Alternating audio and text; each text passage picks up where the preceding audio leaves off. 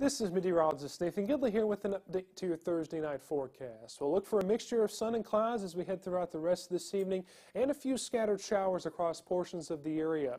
Now these scattered showers will become more numerous as we head to the overnight hours thanks to a large area of low pressure migrating a bit farther to the north and east, bringing us more showers into the area. Could be a few thunderstorms as well. Don't be surprised if you're awakened by the sound of thunder tonight.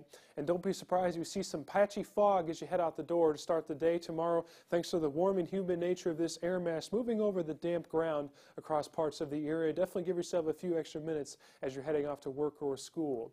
Now, as we head throughout the day on Friday, a pretty similar story. Could see a bit of a break around lunchtime, but as we head into the afternoon and evening, we redevelop the scattered showers. Isolated heavy downpours once again possible here.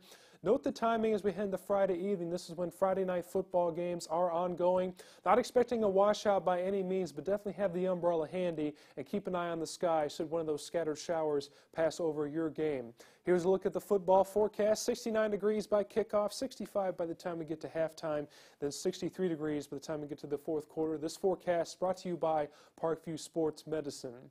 Here now, look at your exclusive 10-day forecast. We really warm up heading into the weekend, and we dry out as well. So the chance for a spotty shower as the system is slow to exit the area on Saturday morning.